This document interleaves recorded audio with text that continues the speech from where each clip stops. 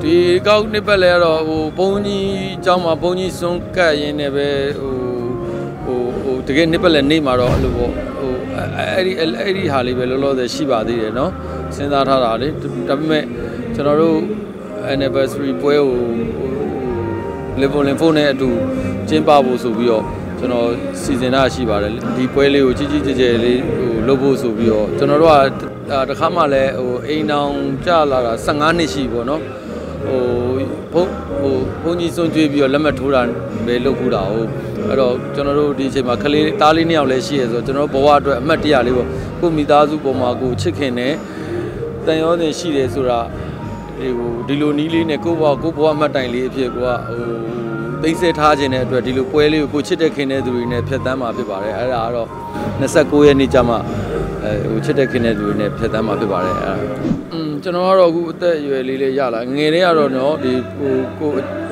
ပုံမှန်ကိုရင်ဝတ်တာတို့ကိုစင်းတက်တာတို့တွေရှိတယ်ပုံမှန်ဖျားရှိခိုးရိုးပေါ့ဖျားရှိခိုးရှိတယ်ဖျားเจ้าကန်သွားတာတွေရှိတယ်အခုနောက်ပိုင်းကျတော့ပို့ပြီးတော့ဒီပေါ်မှာအချိန်ပို့ပြီးတော့ပေးပြစ်လာတယ်ပေါ့နော်အနေထားတွေကလည်းမတူတော့ဘူးလေနော်အခုကပို့ပြီးတော့လေးနဲ့လှုပ်ဖြစ်တာပေါ့နော်နိုင်တဲ့လောက်ပေါ့လေးနဲ့လှုပ်ဖြစ်တယ်ဆိုပေမဲ့လည်း24နိုင်မှာ24နိုင်မျိုးလုံးနေရတော့မဟုတ်ဘူးတတိလေးအတိကိုတတိလေးနဲ့ကပ်ပြီးတော့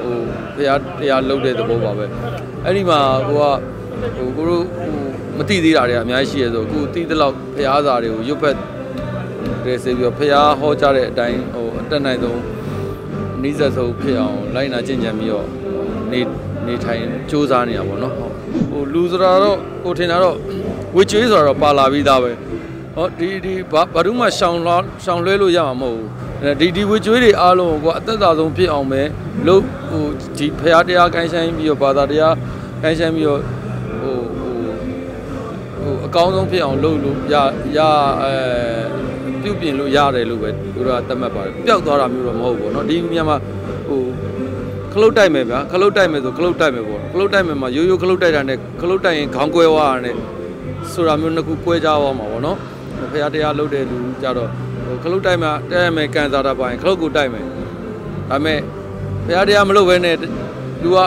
အမောင်နေပိတ်ဖုံးနေတယ်ဆိုလို့ရှိရင်ခေါင်းမှာထပ်ကွဲရင်ကွဲမယ်အစ်စ်ပေါ့เนาะအဲ့ဒီသဘောတည်းပေါ့အဲ့လိုပဲခံယူပါတာဟုတ်ကဲ့ပါကျွန်တော်တို့လည်းကိုတွေ့ပါပဲเนาะကိစ္စတွေအားလုံးကျွန်တော်တို့ဒီဖျားတရား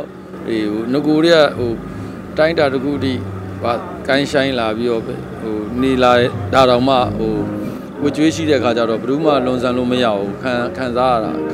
ခံကြရတာပေးဆက်ရတာပဲเนาะအဲ့တော့အခုကျွန်တော်အင်တာဗျူးလေးကြည့်ပြီးတော့ဒီဘုရားတရားလေးကိုပို့ပြီးတော့လေးလာကိုင်းဆိုင်မယ်ဆိုလို့ရှိရင်ဘုရားဟောတဲ့တရားတိုင်းတက်နိုင်ဆုံးနေထိုင်မယ်ဆိုလို့ရှိရင်တော့